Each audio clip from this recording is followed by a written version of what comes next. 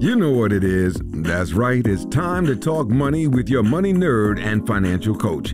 Now, tighten those purse strings and open those ears. It's the Money Talk with Tiff podcast.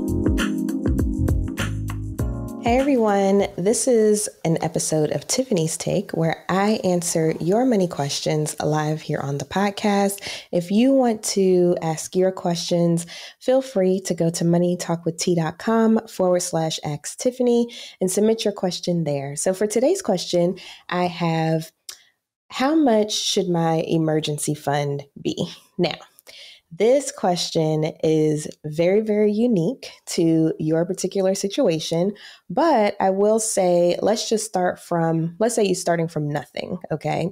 If you're starting from nothing, the first goal should be to get to $1,000. And that's one thing that Dave Ramsey, now I don't agree with a lot of stuff that he says, but this is what he calls the baby emergency fund. And I do agree with this one because this is what I've actually done for myself. And so if you have absolutely nothing or you have less than $1,000, your first goal should be to save up that $1,000. Now, what does this $1,000 do for you?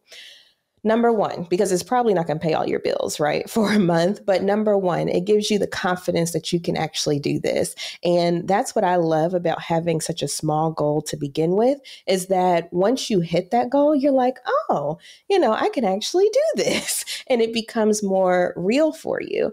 And I actually have on my website, I'll go ahead and put the link in the show notes, but I have a savings challenge where you can save $1,225, and that'll actually get you your baby emergency fund. And so if you're interested in that savings challenge, I will put it in the show notes. So definitely check that out. But that is goal number one, okay? Just get to $1,000. Once you get there, make sure you celebrate. Say, yes, I did this. It was awesome. And it wasn't as difficult as I thought it was. And if you need to tighten up your budget in order to do so, do side hustles in order to do so, you should be able to find that money somewhere, somehow. Now, if you're already past $1,000 and you're like, okay, Tiffany, I already got that. That's done. Then I would suggest at least 3 months worth of your expenses. Now you may be asking, well, Tiffany, how much are my expenses?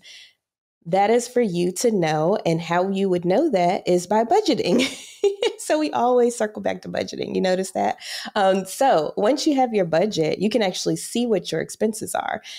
This morning, I was actually working on mine just to see what my numbers are nowadays as far as my business expenses and my personal expenses. How much do I need to survive from month to month?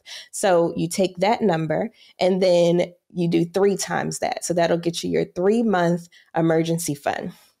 Now, for some people, that might be plenty, okay? Some people are in really comfy jobs, don't really have to worry about losing their jobs. They've been there forever. They don't see anything changing, what have you. Or if they did get laid off, or if they did stop working for some reason, it would be easy for them to jump into another position. Okay, so 3 months might be enough. But 6 months would be the next step. So if you're already at 3 months, then try to get up to 6 months worth of emergency savings.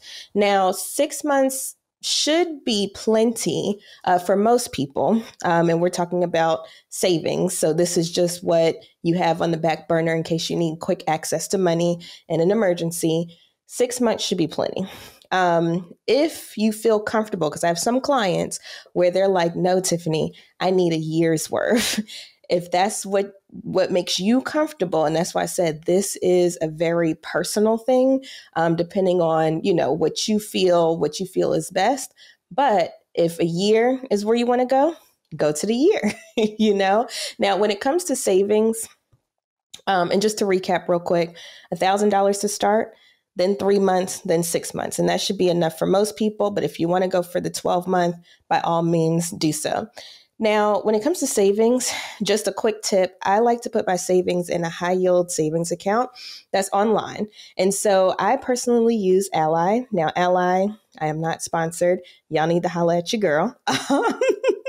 But Ally Bank, I've been using them for years for my high yield savings accounts. And what I like about online banks, because you don't have to use Ally, there's Marcus, there's Capital One Bank, there's a few of them out there that do these high yields. And what I like about it is the percentage that you're getting in interest is way more than just a brick and mortar bank down the street. Okay.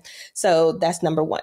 Number two is out of sight, out of mind. So unless you physically go online, check your balance, what have you, you're not going to know what's in there. Okay. And so that can actually help you. Like if you have an automatic recurring just to go to your savings, you're not really checking it. You can just let it stack. I do that with my Roth IRA and I do that with my savings because those are two things that I just want to stack. I don't want to touch that money. And so I have it on automatic and I rarely check it, only when I reconcile my accounts. Then number three is if I do need the money, it's going to take a few days to get it. And so I'm not as quick to go to that account if there's money that I wanted for something. And mind you, I said wanted for something, not needed, then I'm not as quick to hit that account because I know it's going to take a few days. And so highly recommend online savings accounts for your emergency funds, especially for those three reasons I just shared. So hopefully that helps you on your journey to building up a savings and emergency fund. If you have a question and you would like to ask it and have me answer it on the show, like I said, go to moneytalkwitht.com/ask Tiffany, and I will be more than happy to answer that for you. Thank you so much. Bye. Thank you for listening, joining, and being a part of the Money Talk with Tiff podcast this week. You can check Tiff out every Thursday for a new Money Talk podcast. But if you just can't wait until next week, you can listen to previous podcast episodes at moneytalkwitht.com or follow Tiff on all social media platforms at Money Talk with T. Until next time, spend wise by spending less than you make. A word to the money wise is always sufficient.